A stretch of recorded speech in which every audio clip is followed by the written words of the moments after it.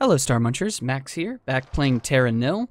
I believe this is the last level currently available with the game. So until or unless something gets added or another DLC happens or whatever happens, I think this is going to be the final episode.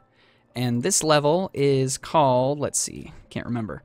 This is the Irradiated Sprawl, which this will be my second go at it. I screwed something up yet again, where involving the bamboo things, where it's too complicated to explain. Since this is a precious resource, these bamboo things, this is the only place you can grow the bamboo from, and I accidentally burnt part of it, and it was just like this tiniest sliver of a percentage enough to ruin my run, which kind of sucks, but, you know, it's whatever. So I'm just going to come back in here quickly and try to do this again and do it properly this time. It involves a lot of toxin scrubbing this early on in the game, or in this early on in the level, rather. It's all about placing down power and toxin scrubbing like your life depends on it. And then once we can get the radiation levels down, we can get some of the other biomes going. But yeah, ultimately, like, this level shouldn't be as difficult. I made it difficult because I did something really stupid. And then instead of restarting the phase like I could have done, I accidentally clicked restart level. So that's why I'm starting back from square one. But you know what? This game is fun, so it's not a burden to play back through the levels again. And now that I kind of know what I'm doing, I don't have to be as precious about the actions that I'm taking, because I know what I do need to be worried about and what I don't need to be worried about this early on in this level. So we will just pretend like this is not my second attempt, and that and we'll just pretend that I'm good at the game. How about that? Deal? Let's just do that. It'll make me feel better. Oh man, I wonder if how many players have had to replay the same levels if they've had to do it as much as I have. Because again, I don't think it's any fault of the game. I really don't. It's mostly me. But I can deal with that. I wasn't that proud going into it. Alright, let's start getting rid of some of this toxic nonsense. Start pushing this back away from what we're doing. Sort of advancing what we're doing. There we go. I want to make sure I get you. There we go. Should be able to put you over here. Put another one of these and just push that as far off to the side as we can. There we go. All right, let's focus up down here.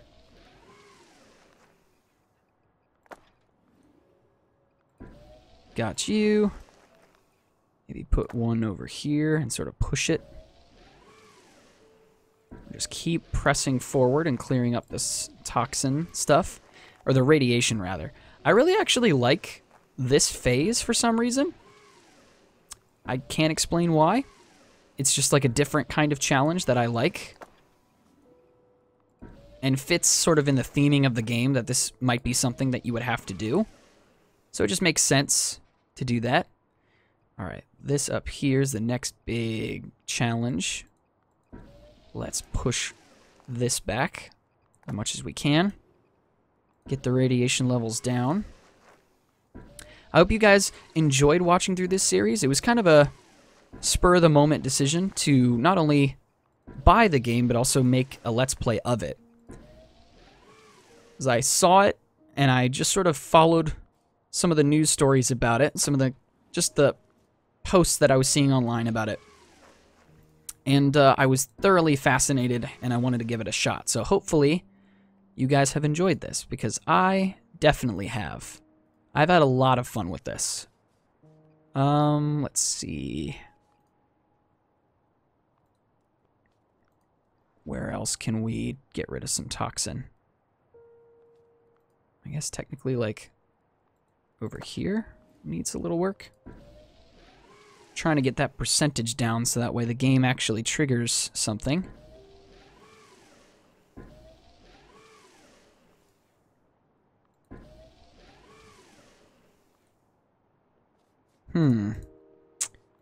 This could be interesting.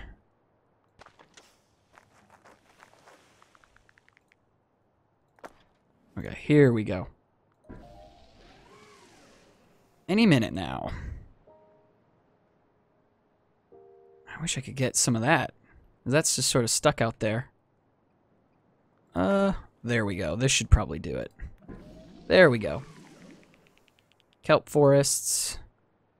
Okay, that's actually still high enough to be a problem, which I don't like.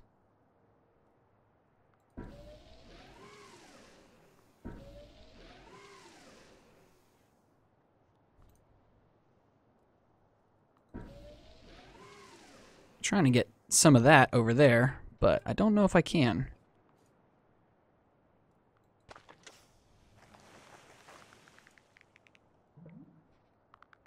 I wish I could get that over here. Don't know if I can, though. The buildings might not work in my favor. All right, what happened last time is that there was little pockets of radiation that I wasn't spotting before. So I want to make sure I'm taking care of that. Well, let me see here. All right, I might have jumped the gun, as per usual. Let's start doing some greening. So that way we can unlock the sunflower buildings, because that'll probably tank the radiation levels. So we have a good start. We just need to start greening. And since the city's laid out basically on a grid, greening it is not super difficult.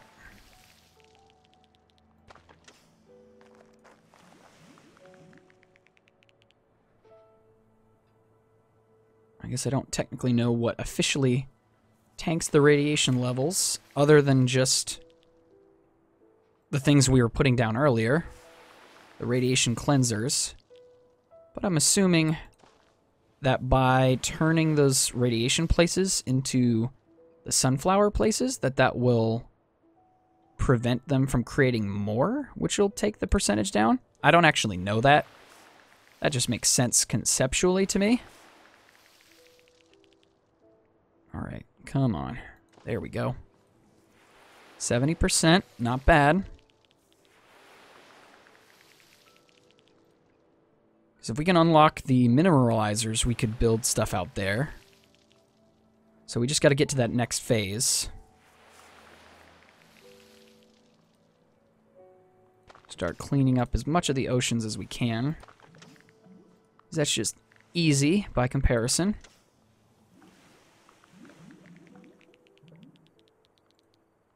Yep, put some of that down.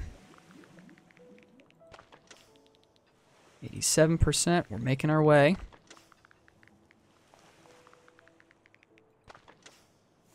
$91, we're getting close.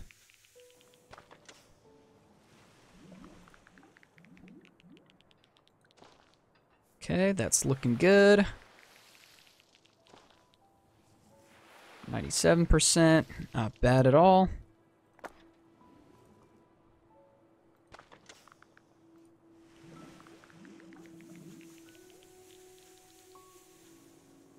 I can already see that there's going to be some very interesting challenges with this one. Just because of what seed we got, I guess.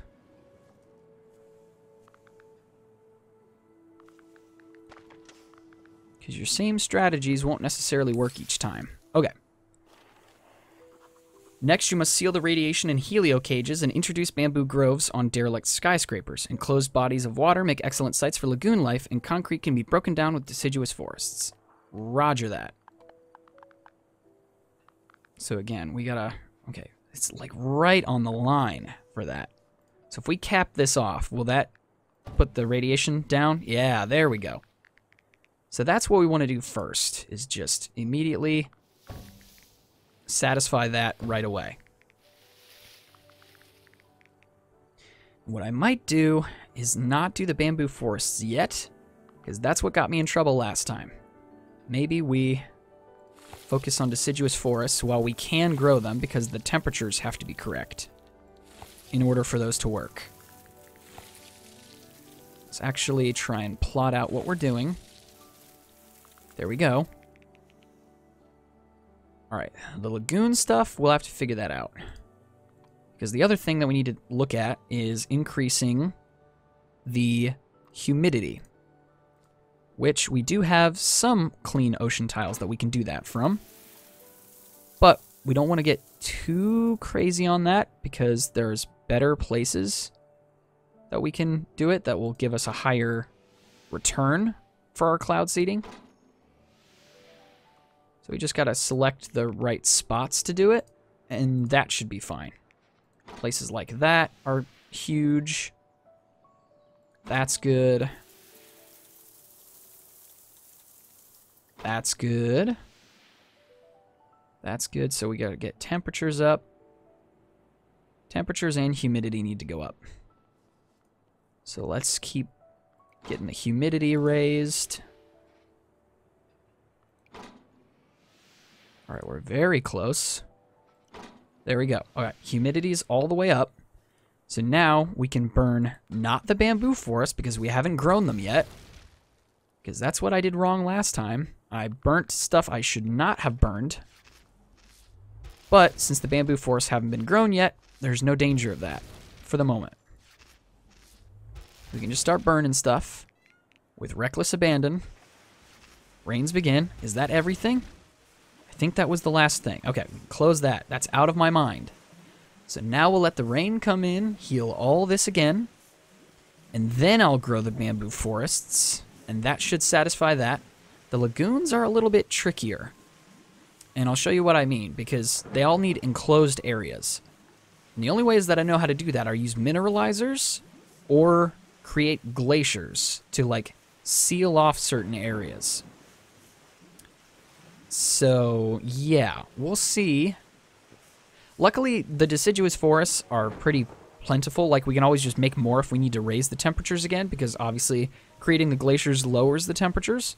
So, yeah, we'll see how that goes. This right here is a good start. I'm curious, do we even have any places that we could purify? Nope. Everything's too large.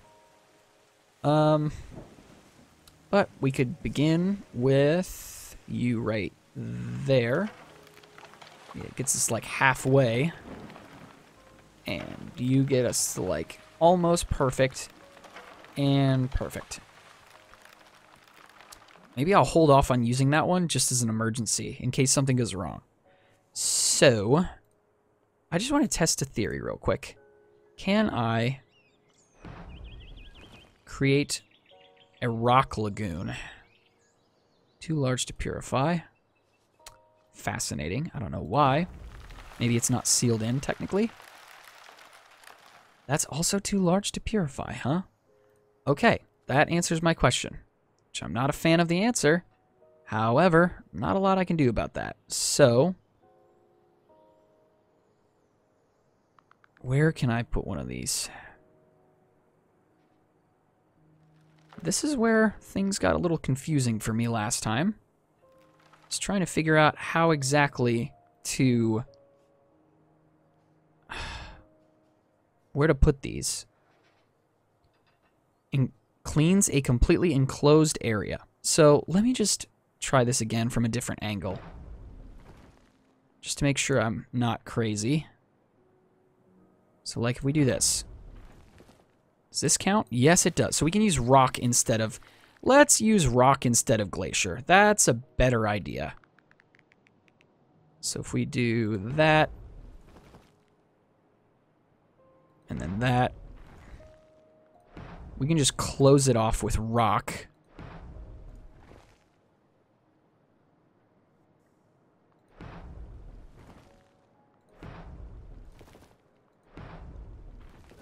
Okay, right about there.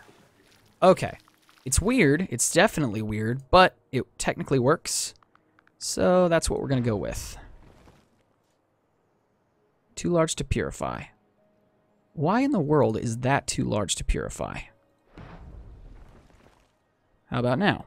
No? Oh, was there a throughway there? I don't know why that's too large to purify. That's weird. Alright, well, we can just do this. Seal this off. Make one right there? No? Dang. Skunked again.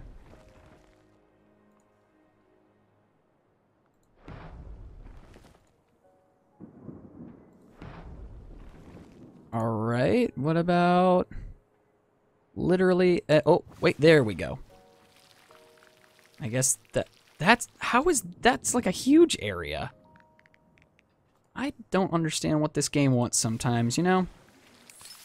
Maybe it just has to be deep, I guess. Alright, cool. Connect your airship to monorail network and recycle your buildings. Encourage animal life to occupy the area by satisfying their needs. Launch the airship to leave the restored ecosystem. Simple enough. Or at least it should be. How are our animals looking? Are they organized by species already? I think they are. The peacocks are happy. The boars are happy. The panda's happy, which is great. Eddie the turtle is fine. Eagle's fine. Oh, these aren't organized the way I want them to be. Alright, what do you guys need? Okay, you're getting there. You're starting to be happy, which is good. We have one happy panda, which is all that I need. Because they are notoriously difficult to make happy. Alright, which one of you... who's going to be happy first? You. Okay, excellent. So now we can focus on getting this airship airborne.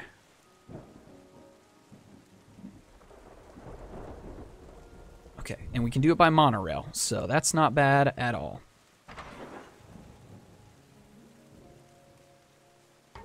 Alright, we just gotta connect all this up. Which that's gonna be a pain somewhat, just because of how much stuff I've placed all around the island, but that's kind of par for the course at this point. The main thing is that I won't cause a game-breaking situation to happen, where I somehow can't do what I need to do. Which that's kind of all I'm concerned about at this point.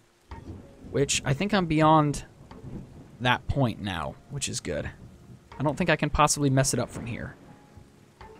Might be a famous last word, but I think we're okay.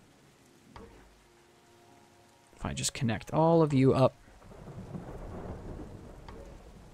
I might not even have to use the silos, really.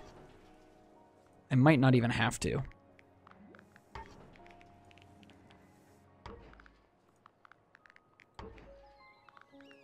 We'll see whether or not I do.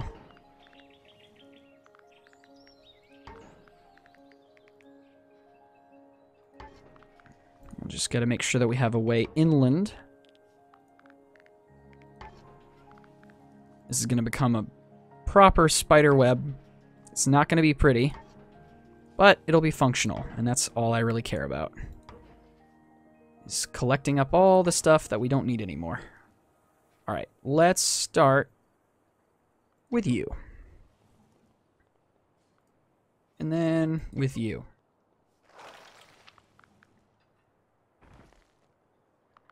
And then like a far point like you.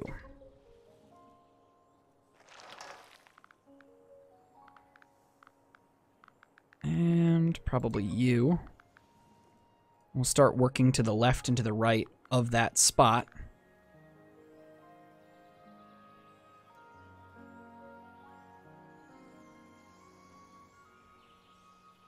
Oh, did you actually wait for the other one to come through first? Because if so, that is incredibly helpful that you did that. Okay, so yeah, we just need to collect to the left and right. Nice and simple. And anything that we miss, we'll come back for. No biggie.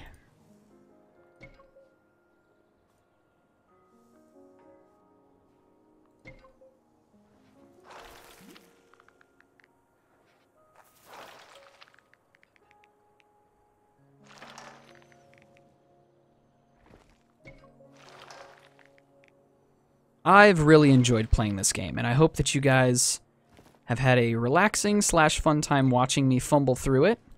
I know there were a couple levels there that you probably were close to pulling your hair out, but you know what? Again, kind of par for the course for this channel. Based on what kind of game I'm playing, if it's a game that people are fairly familiar with, sometimes my playstyle can be a little bit hard to watch for some people, just because I am prone to mistakes that other people, more seasoned veterans of certain games, would probably never make. But it's a Let's Play channel. It's not an instructional channel. It's not a how-to. This is just how I play, whether there's a camera recording or not.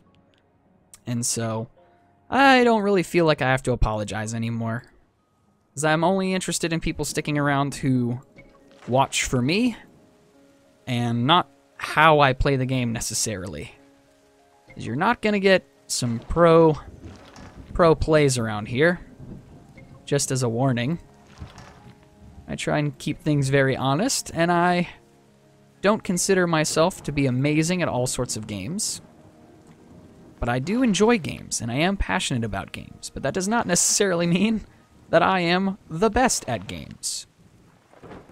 But if you did subscribe to this channel because of the Terra Nil videos, I do appreciate that quite a bit. This is a hobby for me. I have a lot of fun doing it. And if I can bring anybody joy throughout their day by making goofy videos, that's pretty special. And I'm happy to do it, because I have a lot of fun. Yeah, let's finish this thing up here. Send you out one at a time to go collect all this stuff.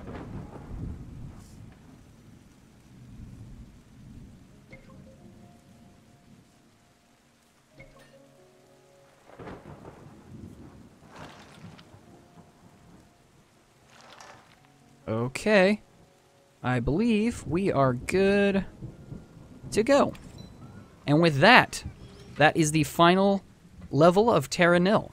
And so, yeah, this has been a phenomenal game. I think I already know what's on the docket next up for like a secondary game to go alongside Mass Effect 2. And I'm excited for you guys to be able to see it, because I think you're going to enjoy it. But thank you all so much for watching, and I'll see you guys in the next game. Bye.